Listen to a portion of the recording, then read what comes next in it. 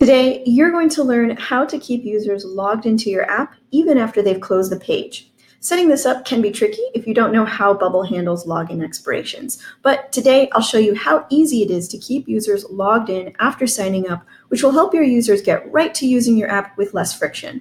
And the great part is you can implement this right away in just a few steps. I'm Gabby Roman, co-founder of Coaching No Code Apps, where we help CEOs and founders build custom software to start or scale their businesses. Let's dive right in. All right, so on my demo page here, I have two forms, one to sign up and one to log in. I'm going to show you the two different methods you'll need to use in order to keep a user logged in, depending on the form that they go through, whether they're signing up for the first time or they're returning and they're just logging in.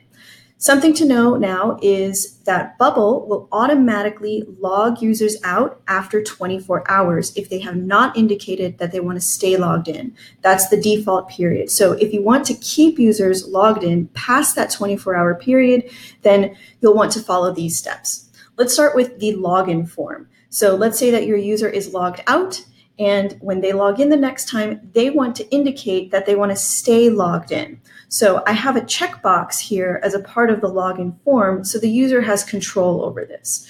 So let's go to the workflow for this login button. I'm going to go over to my workflow section, and when the button login is clicked, we'll run the log the user in action. Okay, so the setup is standard, so you'll set the email field to your email input that you have on the page, the same for the password. Now, this field here, stay logged in, this is where you're going to tell Bubble whether the user should stay logged in or not, and you're going to use the value of the checkbox to change this to either yes or no, so that the options are here, yes or no, but instead of saying always yes or always no, we're going to set it to the checkbox. I'm going to select that element now, and I'm going to say checkbox is checked.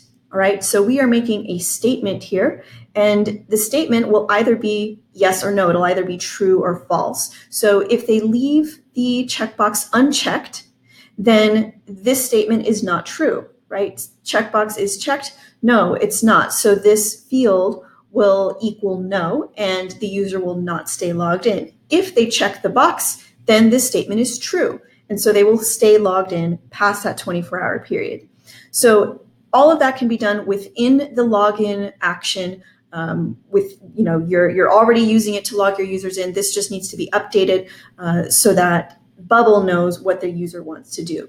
Now, it's a little bit different for your sign-up flow. So if I go over to the workflow for my sign-up action, notice that there is no field here for keeping the user logged in. You might get confused with this field, remember the email. That's actually different.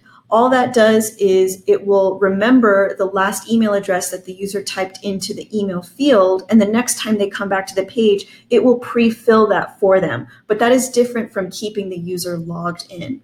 Okay, so what do? We don't have that option here. The way to work around this so that after sign up, the user can stay logged in past 24 hours is to run the login action immediately after as a step 2. So I'm going to do that now. I'll add under account the log the user in action, and I'm going to use the same inputs from my email form because I don't want the user to have to type these in, multiple times.